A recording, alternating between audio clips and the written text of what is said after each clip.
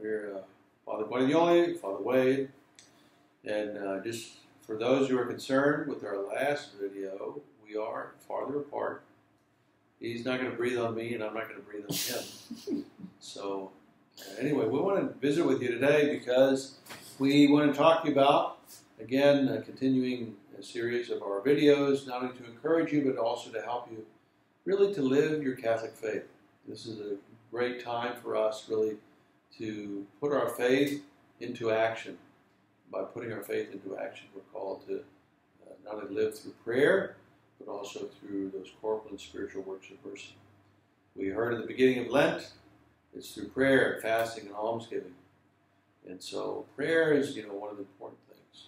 Fasting, again, realizing that our Lord is the one who is guiding us and helping us.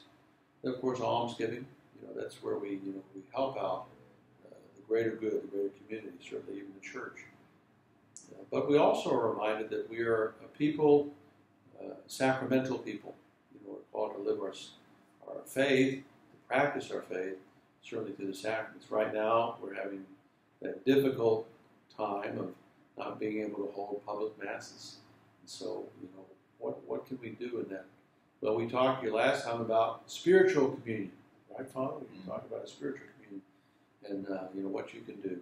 Many of you are tuning in online or on TV, all right, EWTN, among other places, and you're even tuning in and watching us. We have it on St. Monica's website, the Sunday Mass, in English and in Spanish. So you're continuing to, participate, if you will, at least through the media in Mass, and you're able to make that spiritual communion. So very important for us to make those spiritual communions. We're also, as a sacramental people, we are called to remember to, participate whenever we can in the sacraments. Again, one of the things we're also having difficulty with is we're not able to hear confessions on a regular basis. But Father and I are working on, what we can do. You may have seen even in the news about priests hearing confessions in the parking lot.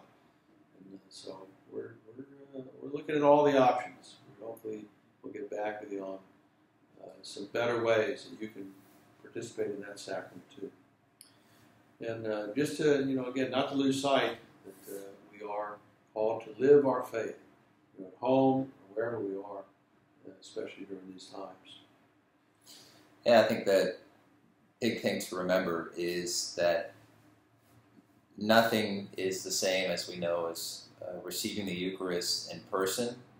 Watching Mass on TV never substitutes for going to Mass.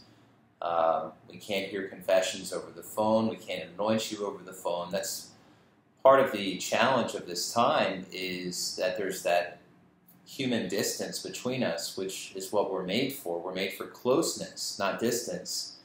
Because God is with us, God came to us, God entered a people to be amongst us. And the reality of the sacraments is God's tangible contact with our lives.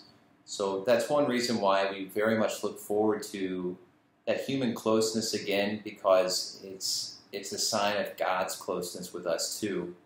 So as we hopefully soon will be back gathered together for Mass, for confessions, for more easier trips to the hospital, for anointing of the sick, we remember that the sacraments are signs of God's closeness and a sign again of His presence with us through His church.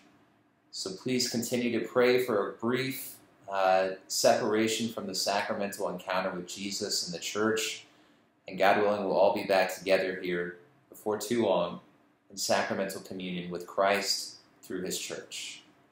I want you to know we miss seeing you. We miss seeing you and listening to you here at St. Monica. And while we are saying Mass every day,